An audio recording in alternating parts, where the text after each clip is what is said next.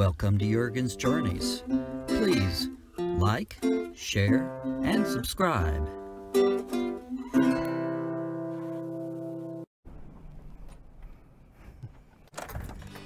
How we doing?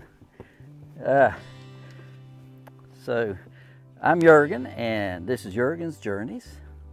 Today I'm starting a little series called Tips for Trips. It's for people like us who like to travel. But a lot of folks who are on the road traveling today are fairly new at this.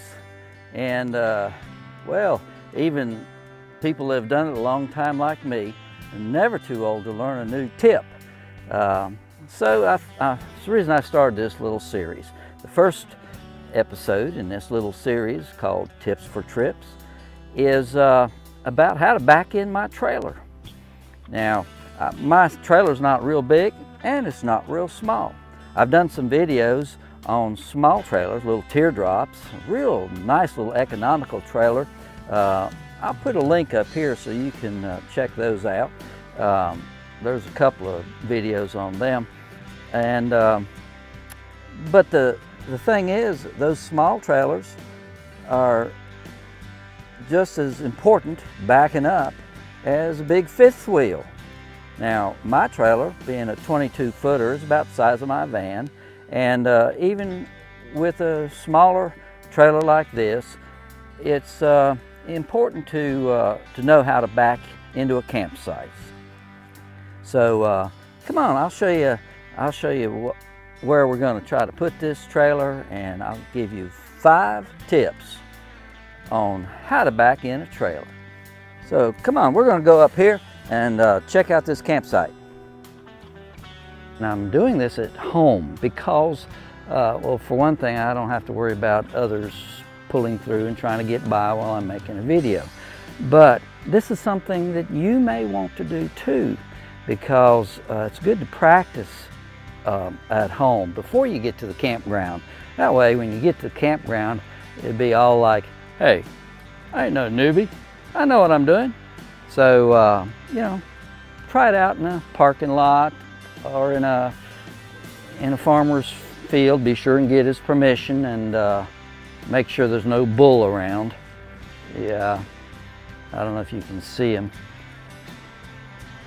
There's a bull over there, and I did a video not long ago on that one. Here they come. They see me. There's that big black bull. I don't know, you can't see him good. Let me enlarge that a little bit. He's way over there.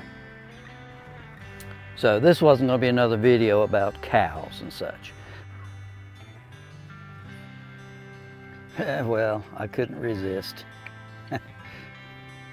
What I want to do first, and what I always do when I get to a campsite, is I get out of my vehicle and I check out the site.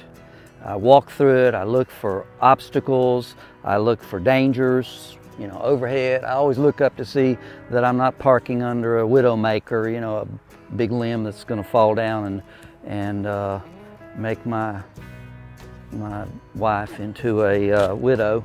So let's walk around this site here, and I'll point out a few of the things that I look at when I'm preparing to back into a campsite, because not all campsites are pull-throughs, and even a pull-through deserves inspection.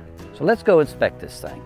All right, so what I want to do is I want to put my camper on this side of the log bench, and my canopy is going to come out over the bench. Now I see right now there's a branch sticking out there. I don't know, there's nothing really on the ground except a little bit of a hump. Let's get a better, closer look. See, there's kind of a little bit of a bank right here, but that's not going to be a problem. I'm going to be coming in. I'll be coming in over here, and I'm going to come in right here. So, coming down this way, I've got a bush. That's that mountain laurel.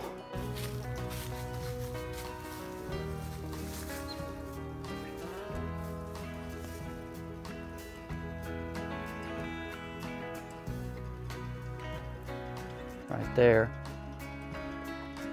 And this is quite uneven, so we're going to have to raise it. We're going to have to raise the trailer quite a bit right there. But you can see right there's a branch hanging out. I may want to knock that thing down. I don't know. I can come in here. Yeah, I think I can clear it. I can come in here and then cut it. So this is where we're going to end up, right in here. So the first thing I want to do after I pull up, I'm going to aim for a couple of targets. Of course, I've got the bench, which I can kind of go by, but I also want a rear target to kind of show me that I've backed up far enough. So I'm going to set up a couple little targets and then we'll back in here.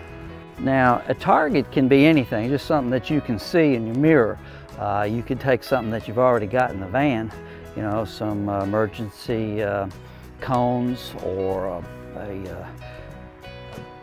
a block, some kind of blocking, or you know, just whatever you've got. Or you can do like I'm doing. I'm just going to pick a couple of green branches that I'll be able to see, and I'm going to stick them in the ground, and that'll kind of give me something to shoot for. All right, so I'll put one end. This will be one of the back corners of the trailer right there. And the other one will be over here. In the same way, it'll be sort of in line with that end of that bench right there.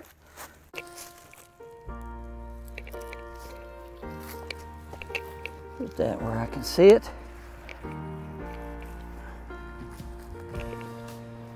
All right. Let's go see if we can back this up.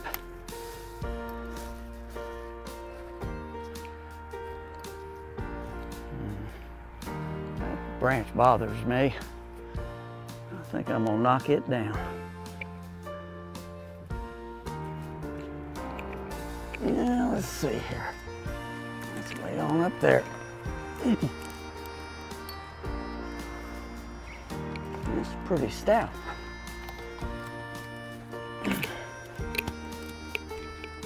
All right, I got hold of it.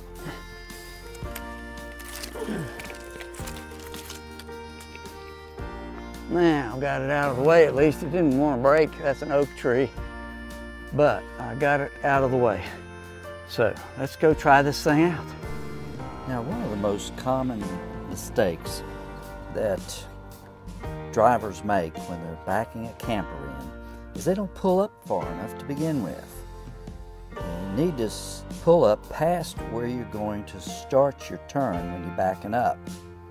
If you don't pull up far enough, you end up pulling up at least twice.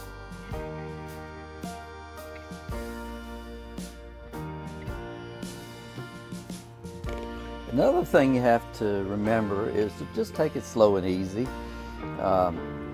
Most accidents and damage occurs when you're in a hurry. If you get in a hurry backing up, then you might be asking for trouble. Don't worry about that line of RVs in the road behind you. They don't want to scratch theirs up either. So you just take your time and get it in place. Don't tear anything up. Take your time.